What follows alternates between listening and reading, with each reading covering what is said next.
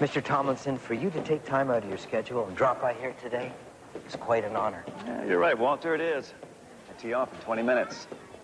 Yeah, but I felt the need to come down and speak with you first. To be quite honest with you, Walter, we were a little concerned about hiring a principal from a smaller school district. But I think you're going to do just fine here in the big leagues. Just as long as you do everything I say. Well, I'm grateful for the chance, Fred. May I call you Fred? No. Okay. Well, promise I won't let you down. Well, as head of the school board, it's my responsibility to make sure that you don't. You know what? Let's lose these pictures. Looks like they were done by kids.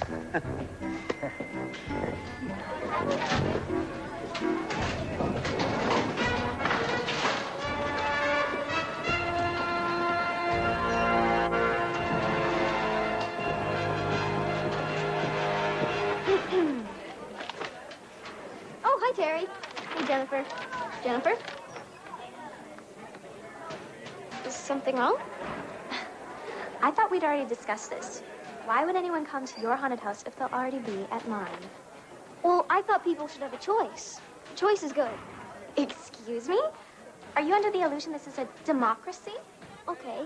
What if we were to work together on one haunted house and well, that way we'd be sure to win? Hey, we could call it Stella and Terry's Domicile of Doom. Or Terry and Stella's? Here, ladies, go buy yourselves some style. Walk with me, Stella. I don't think you understand how this works. I was like you, once. The new kid in town, feeling alone, afraid, wondering, will I ever be popular? But if you stick with me, that all changes. You'll have tons of friends. Once I see you're part of my inner circle, all the other kids will be sucking up to you. Then, of course, there's my own personal friendship to consider. I do have connections. All you need to do is just forget about this silly haunted house of yours. Quit it! Leave me alone! Let me go! Hey, Albert, it's time to play our favorite game, Geek in the Box. Hey! My watch! You broke it! Time flies when you're having fun.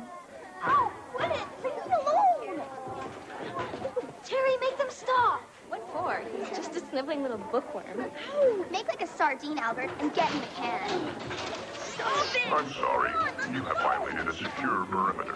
Please close Stella's locker immediately. Without proper authorization, this is a violation of locker security procedures. Which locker did we put that third grader in? I don't know.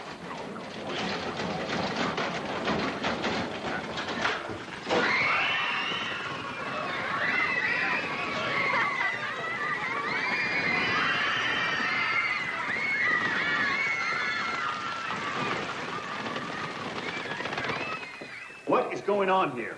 Daddy, she did this. Stella Blackstone. Okay, honey, I'll take care of it. Hi, Dad. Oh, I mean, Principal Blackstone.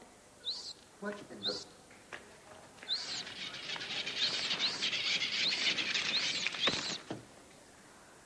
Your daughter certainly has a way with practical jokes.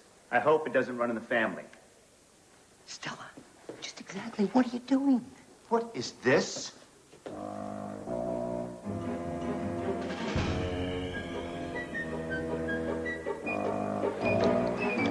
Winston, no.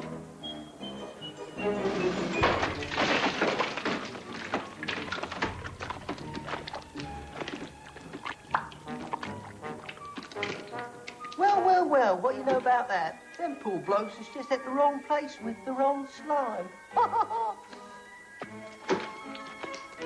I think we need to talk.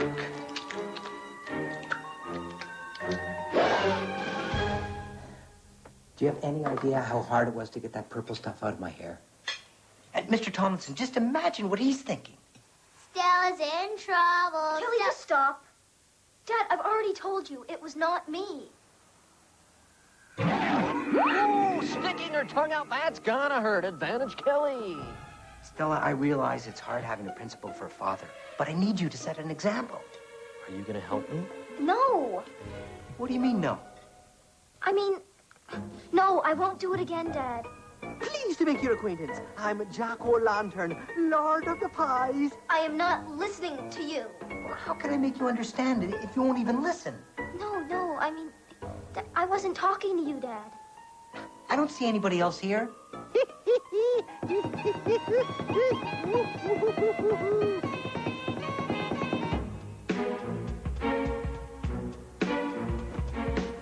Where's the kitchen? Look, there is a simple explanation for all of this. It's in the fridge. Explanation for what, honey? For all the practical jokes. It has to do with the robbery that happened yesterday down at the museum. Oh, it seems to me I read something about that. Didn't one of the robbers get killed? No, he wasn't a robber. He was a cab driver, or so he says, and he visited me last night at my creepy creature factory. Stella had a burglar in the garage. Kelly, please. Now, Stella, how could he visit you if he's dead? That is what I'm trying to tell you. He is a ghost, and he's torturing me, so I'll help him steal the statue back so he can move on to a better place. This reminds me of an article I read in Teen Psychology about how a young person can project his or her fears in the physical world in order to overcome them. All the experts seem to agree that when a boy or girl invents an invisible friend, it's a sure sign that the child is feeling alone and out of touch. But, Mom, I'm not the child. I'm Stella Blackstone. Mom, what if I am right? No, Winston, just stop. Stella, what are you doing? Well, it's not me. That is what I'm trying to tell you. Stella, enough is enough. Stop it, Winston. Mom,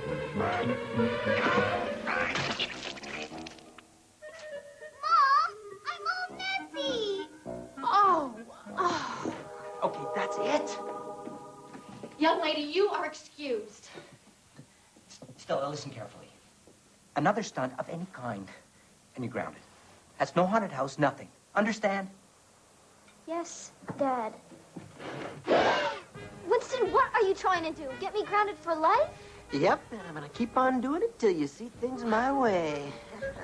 Like right now, I'll scream so loud you'll be grounded for the next 4 lives.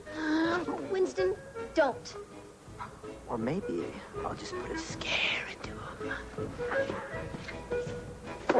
Hello, happy parents. Message from Stella. Boo! Stella! Stella! Rando from Streetcar. Please, like I haven't heard that one before. Or I could help Terry Tomlinson with her haunted house. Okay, I give up. You win. Look, I'll help you first. But only if you promise to help me in return. Miss Blackstone, I do believe we have a deal. Oh, yeah! Hi, how? Who's your daddy now? Who's your daddy now? In Espanol.